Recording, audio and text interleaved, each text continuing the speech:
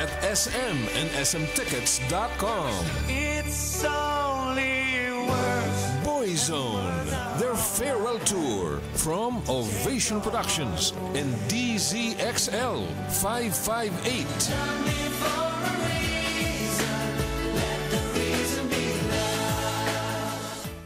Why choose to fit in? Why choose to follow? When you can choose to be you. With EO Eyewear. Choose from a wide collection of cool eyewear that brings out the you in you. So you can choose to be you. Choose EO Eyewear. Exclusively at EO Executive Optical. Love your eyes more.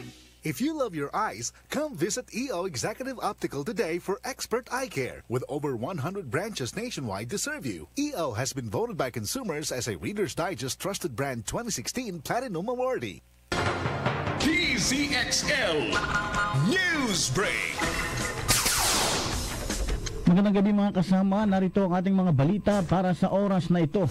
Pagdaong ng Chinese vessel sa Davao Fort o Davao Port, papansinin lamang ng mga galit sa China. Ayon po yan sa Malacanang. Kasama mo sa balita, Radyoman Deo de Guzman. Walang nakikitang mali at masama ang palasyo ng Malacanang sa pagdaong ng Chinese survey ship sa Sasa Wharf sa Davao City. Ayon kay Presidential Spokesman Secretary Harry Roque, lahat ng barko ng iba't ibang kaalyadong bansa ay welcome naman na dumaong sa Pilipinas. Tulad anya ng US warship ay maaari namang dumaong ang Chinese survey ship sa mga pantalan. Sinabi ni Roque na ang mga xenophobia o ang mga tao naggalit sa China ang may nakikitang mali sa normal namang pagdaong ng Chinese ship sa pantalan sa bansa. Matatandaan na bukod sa pagdaong ng barko ay tino na din ng ilang kritiko ng Administrasyong Duterte ang paglapag ng aeroplano ng China sa Davao International Airport na ang pakay lamang ay mag-refuel patungo sa kanyang destinasyon. Kasama mo sa palasyo ng Malacanang, Radyoman 5, Deo de Guzman, Tatang RNN, Dzxl 558.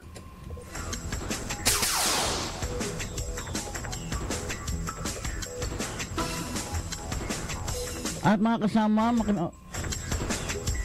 maki-update po tayo sa lagay po ng panahon sa labas po ng ating himpilan, yung kaugnay dito sa nanalansang si Bagyong Henry. Puntahan natin yung ating XL Radyoman, si Raquel Bayan. Yes, Radyoman Paul, as of 7 p.m. nga, ito na yung mga lungsod dito sa Metro Manila na nag-anunsyo na walang klase. Ito yung Quezon City, Marikina, Maynila, Muntinlupa, Valenzuela, Parañaque, Malabon, Navotas, Las Piñas, Pasay, Caloocan, Pateros, Mandaluyong, Taguig City at San Juan City. All levels yan, public at private, wala na po kayong pasok bukas. Sa labas naman ng Metro Manila, ito yung Malolos, Bulacan, Kalumpit, Bulacan, May Kawayan, Bulacan, Marilao, Bulacan, Bacoor, Cavite, Cainta, Rizal at San Mateo, Rizal.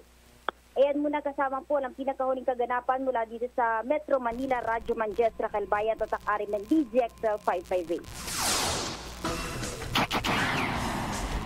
Maraming salamat, Radyoman Raquel Bayan. Mga kasama, manatili lamang nakatutok sa aming Facebook page, sa aming pong RMN News Nationwide, The Sound of the Nation, sa aming pong Twitter account, sa aming din pong YouTube Livestream TV.